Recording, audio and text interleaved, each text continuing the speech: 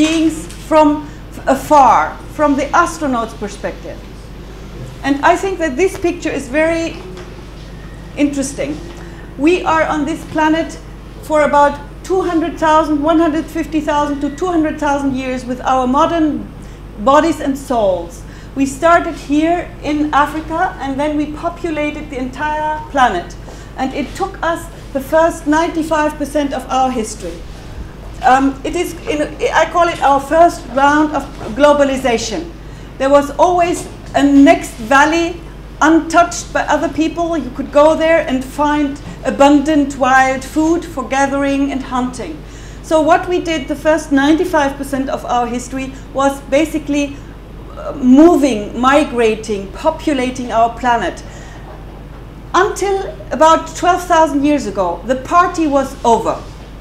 What was bound to happen happened more and more. What was bound to happen was that the next valley is already taken by other people. Why? Because the surface of our planet is not infinite. It's finite.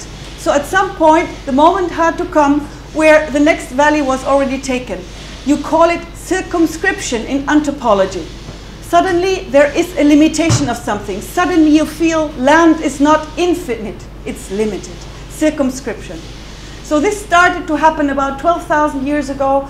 It's a long discussion because it's the onset of the Neolithic revolution of agriculture.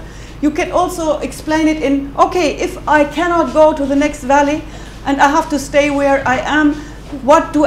I try to get more resources out of my, where I am, and it's called in anthropology intensification. So I try to get more out of where I am. Agriculture is one way. What happened when agriculture came, when you sow in spring and harvest in autumn? You are afraid of your neighbors that they take your land. It's not wild food that is abundant anymore. You get afraid, you get perhaps some defenses, the neighbor gets afraid, oh, they want to take our land. You have a race, an arms race going. It's called in political science this security dilemma. By fear, it's driven by fear. This is what characterizes the last 5% of our history. So for me, this is so instructive because what we talk about here, I think, is part of what we as human beings evolved as cultures prior to this turning point. I think whatever, the Suzuki method, everything is somehow something that had its place, its origin here. And then came a very different situation of having to be afraid of being attacked. And it was a completely new, it became a completely new situation. This is the map of Europe, the 30 years war, and you see it's very fragmented. Everybody afraid of everybody, everybody killing everybody. In this situation, here there was only one motto that was valid and viable and feasible. If you want peace, prepare for war. This is security. This is weapons for security. In this context, hierarchical societies developed with a strong man at the top to be strong enough to stand up against the neighboring strong man. All the lower men were subordinate and women were pushed into the inside and subordinate. So the past 5% of our history is somehow hierarchical societies. Rihanna Eisler, a researcher, calls it the dominator model of society. So here is one dominator society pitted in fear towards the other. And it is only since the Cold War ended that we have a new situation. In that situation, you are everybody who speaks about peace as non-violence and so is lacking, it's a traitor, he is lacking patriotism. In this context, you cannot talk about peace because then you betray your country or your nation or your community. So today, for the first time in our history of human beings, of our existence on this planet, we have this image. I think it's revolutionary. Our forefathers, our founders of our religions, nobody, this is my alarm clock to say that my 5 minutes are over. So I talk a little bit longer than 5 minutes. So this is, I think, a window of opportunity that is given to us to this this, about perhaps 20 years, 30 years, this window will be open, perhaps a bit longer. There is a window of opportunity open just now to move from the dominator culture to a dialogue culture. And why is this window open? Because we can now see us from the blue planet from afar. Our forefathers couldn't see that, and we have all the knowledge to now take care of us and our planet. And this is the symbol of hierarchy, and this is the lying 8, the infinity symbol, the Möbius strip, the non-dualism symbol. It means that I'm connected with you when you stand there, and we are different, but we are together. So this is the future. And so we have the chance now. We have everything we need. It's a window of opportunity to move from here to here. And we can go from honor.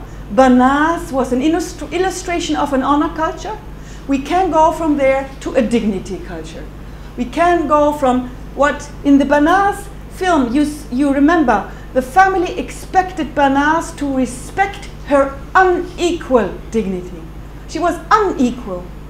And now we can move as a global society to respect for equal dignity, which is the core of human rights ideals. So I will end here because this is, I think, an overview that helps me.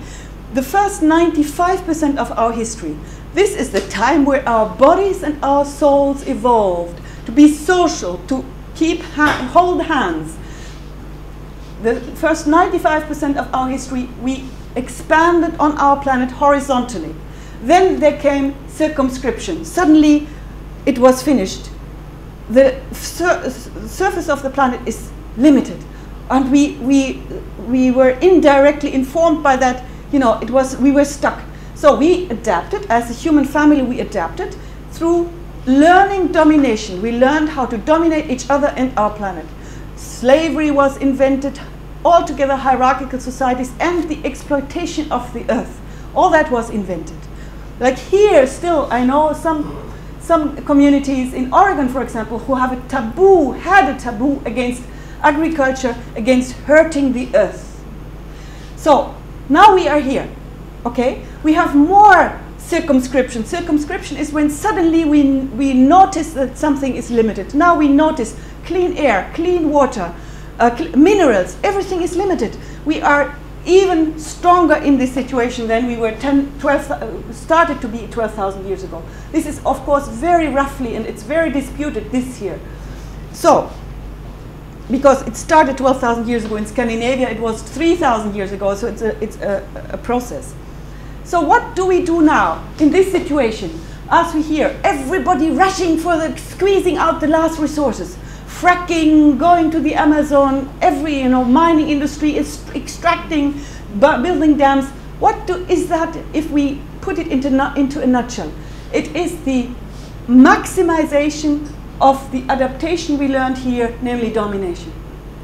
Dominating each other and squeezing our social relationships and squeezing our earth.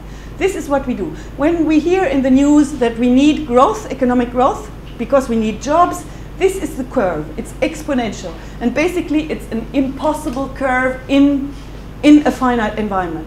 So this is what we do now. When we hear talk about healthy growth, it's impossible. So what we have to learn is to go in circles, in partnership rather than domination. This is what we have to learn. And this is the window of opportunity. We have the chance. We have everything. We have the possibility now to feel and to manifest that we are one single family of human beings on a tiny, vulnerable planet. And we can do that. And at the moment, we are like Titanic going down. We can still turn it. We have still perhaps 20, 30 years, some people say 50 years. At the moment, we in the West, we are here in the first luxury floor of Titanic. We are playing music, we are painting our cabins pink, we are doing all kinds of nice things, and we take great care that the poor people who live down in the ship don't get up to us, don't come up. We make barriers, passports, whatever, visa regulation. Our dear Azad had big problems to come here, so we stop them. So we are all occupied with conflicts here, between and here. So we have conflicts here, and we don't see the big problem, namely that this ship goes down. So this is the situation where we are, and we have together now everything it is required to be together in equal dignity, to manifest fraternité and liberté and égalité, to manifest unity in diversity, which can be done through subsidiarity. It's an important. We have to highlight communal sharing. This is what we did here. We have to be very careful with the second way of how people can interact. Authority ranking. It can be good, it can be bad.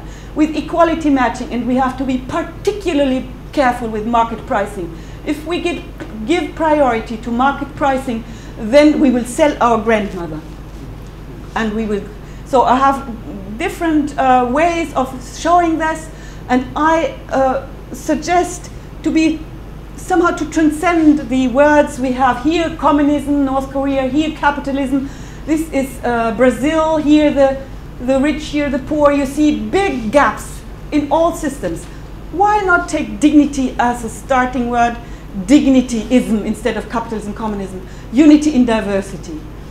So dignism, what it means, everybody who is born can unfold their potential. And I wanted to show, I will jump over this, you know, our friends in Brazil who have sent us their contributions. They wanted to be here in the Amazon in Brazil. These rivers are now becoming toxic, and this community tries to resist through art. It's the frontier of the industrialization of the Amazon, and it's all double speak. You see, it's all depicted as something good, but it's destructive.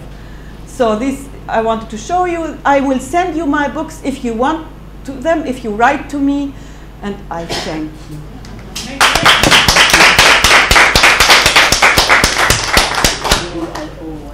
So if we now want to round up, I would suggest that everybody says one sentence. What did you take from this this gathering, this coming together?